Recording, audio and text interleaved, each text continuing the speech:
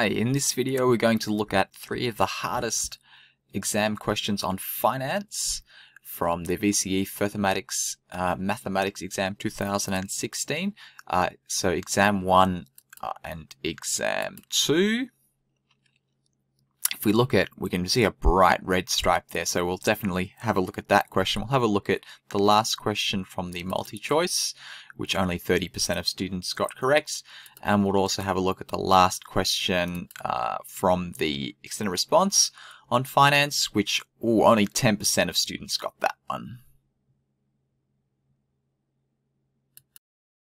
So exam 1, question 24, so this was the last question in the finance module of exam 1. It's about an annuity. We're given an interest rate, we're compounding monthly, and we're given the balance after 5 years, and we're given another balance after 10 years. Now from that, we need to find what is the monthly payment that she receives, or he or she receives.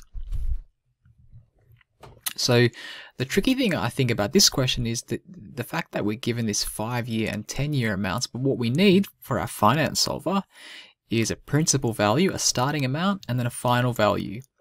So let's just let this 5-year amount be the starting value, the principal, and then the 10-year amount can be the final value after another 5 years.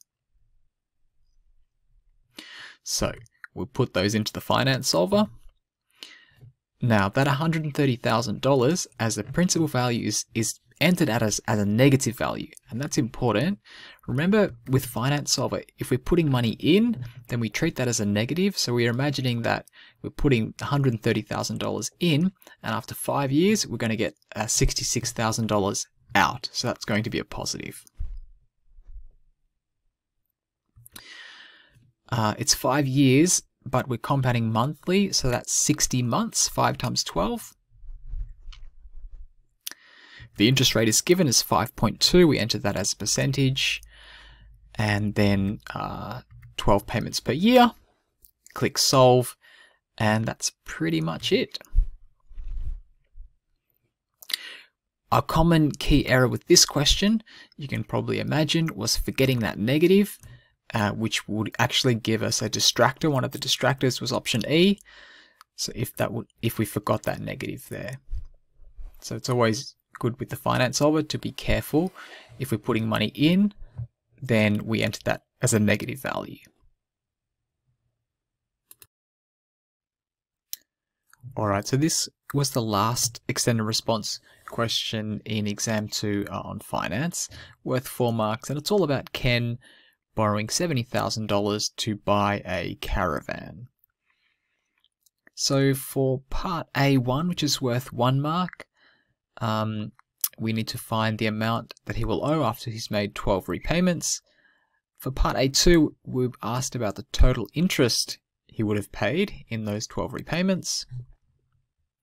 And then part B goes on, and it's asking about him making a lump sum payment of some unknown amount L, and which we will need to find, but we'll get to that in a minute.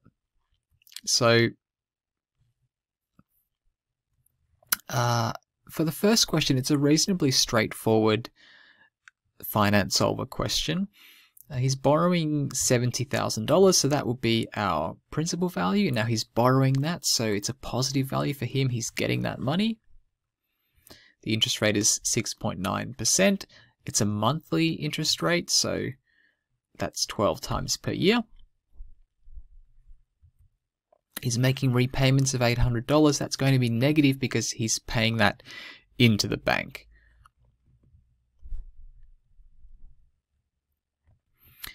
Now we want to find out how much he would owe after 12 repayments. So we're looking for our final value, click solve, and there we are. It's coming out negative because he still owes that money.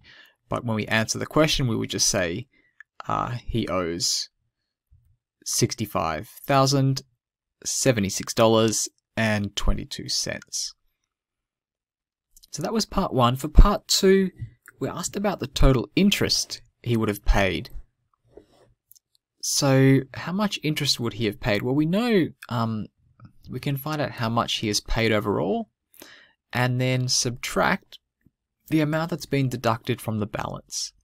Remember, he started with $70,000 and now he only owes $65,000 roughly, so the balance that he's paid off is roughly $5,000 or just under. But he's actually paid back a lot more than that because he's paid back 12 lots of $800. So if we subtract that total amount that he's paid from the balance that actually been paid off his loan, would find the amount of interest that's been paid. Okay, so the total interest paid would be the total amount that he's paid off minus the amount that's actually been reduced from the loan amount.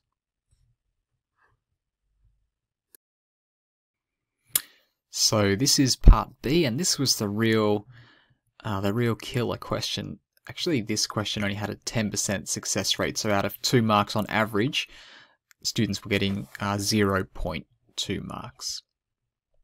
So not many students got any marks at all on this question.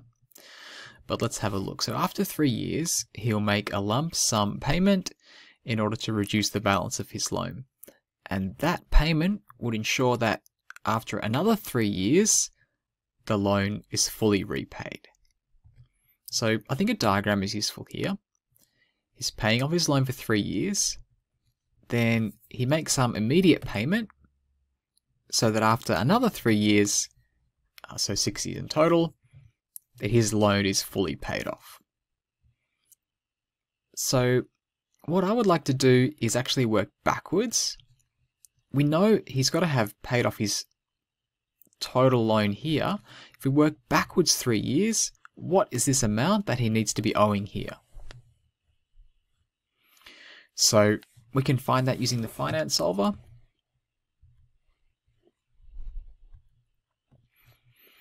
Three years is 36 months because he's paying monthly, and we noted that final value has to be 0. The interest is 6.9%, the payments are $800, which we are told. Again, that's a negative. And that will allow us to solve for this missing value that he needs to have 3 years out. So he needs to be owing $25,947 such that he will pay it off in another 3 years. Okay, so that's good. And then all we need to do then is find that initial amount that he is actually owing after 3 years. And then we can find the difference, which will be our value L. So that one, again, it's a finance solver. It's still 36 months, still 6.9%. Now, the principal value is $70,000. That's how much he borrowed to buy the caravan. And the payments are still $800. So solving that, we find that after 3 years, he owes $54,000. So he needs to make a lump sum payment to bring that down to $25,900. And so that would be the difference, would be our value L. So we can see there's quite a lot of steps in that question, which is obviously why it was the last question in the finance section of exam 2 and the most challenging question. But if you think through it, and I think drawing a diagram helps, then we just need to know what to put in our solver to actually solve the problem. Alright, so a quick review of the concepts we looked at. The first one that's important to remember is if we're doing a finance solver question, we need to be careful about which values are negatives. So the money we're putting in, we put in as a negative value, and the money that we're getting out is a positive value. The next one was, how do we find the total interest paid?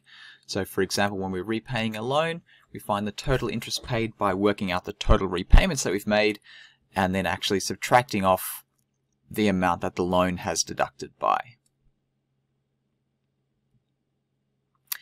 And the last one was one of those multi-step finance solver questions. So these can be all different, but the important thing is to write out clearly what we're trying to find or draw a little diagram, and then step by step, usually 2 steps with the finance solver in order to find what we're trying to find in that question.